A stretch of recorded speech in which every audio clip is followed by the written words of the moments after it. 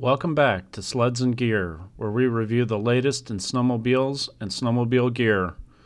Today we're going to be reviewing the Pittsburgh Automotive 1.5-ton aluminum jack from Harbor Freight. I bought this for use in my snowmobile trailer, something that was lightweight and I could store easily in my snowmobile trailer. Around the holidays here you can find these for about 89 bucks. I think I paid 99 for this one at Harbor Freight without a coupon. So let's open the box and see what's inside.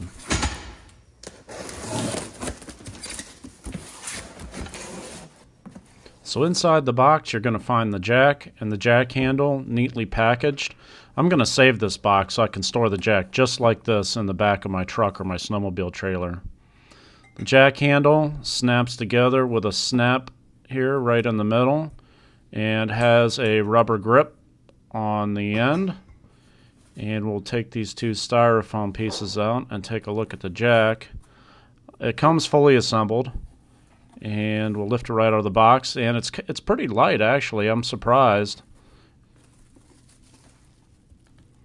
Okay, let's get the box out of the way so we can have a good look at this thing. It looks very high quality. I must say, overall, from the appearance-wise, I'm very impressed with the way it looks. It's got a blue anodized aluminum finish. It's got a handle on the side so you can hold it. The handle itself, the jack handle, seems to be well built. The jack's very light. I'd say 25 pounds. The casters in the back are great. We're going to put it on the scale here right now just to see if it is the weight that Harbor Freight claims. And we're reading about 27 pounds and 3 ounces. And that's pretty light compared to what a steel jack weighs. A steel jack is very heavy. And I'm going to go ahead and throw the handle on here and see what it is total weight with the handle on the jack. And we'll set it carefully right on top of the jack and see what our total weight is. And the total weight comes in at 30 pounds, 9 ounces. So about 30.5 pounds.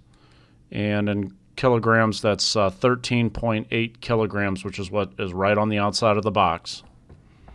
So the jack rolls around pretty easily. I'm impressed with the construction overall. It's got a big roller in the front.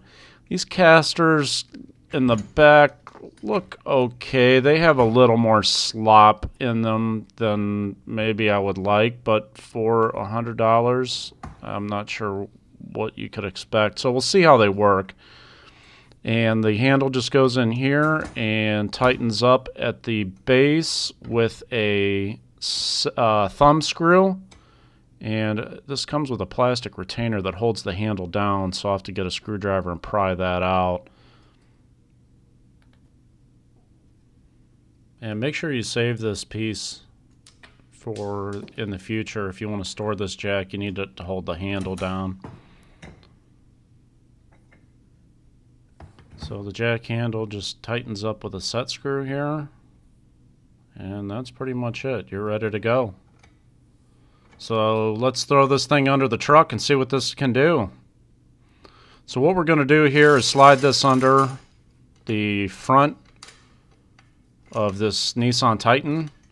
And this is the tow vehicle that I use for my sleds and my snowmobile trailer. And so we'll go ahead and jack it up. It seems to be jacked up just fine.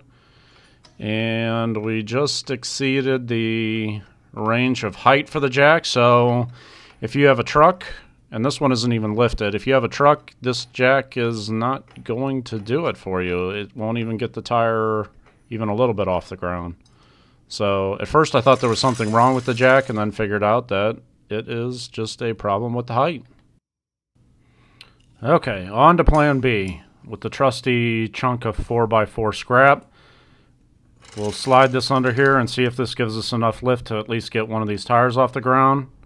See if this 1.5-ton jack will even lift this truck up. Normally I use at least 2 or 3-ton jacks, but 1.5 tons should be enough to get this truck off the ground, so let's see how we do. We'll put this right underneath the frame, and this 4x4 block should provide enough height, and it does.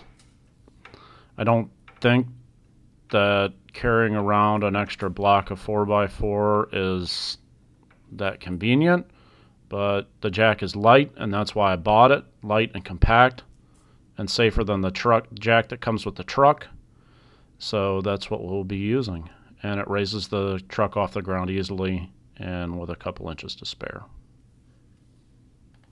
And when we go ahead and take this tire off, we'll throw a Harbor Freight jack stand underneath here, which you should always be using some sort of a jack stand or some sort of secondary blocking under the frame of the vehicle when you're going to be working on it, whether you're under it or not. And so we'll lower this jack and set it on the jack stand just like this. So overall, I'm pleased with this jack. It seems to work well. It's lightweight. And if you found this content helpful, please don't forget to like and subscribe. And as always, thank you for watching.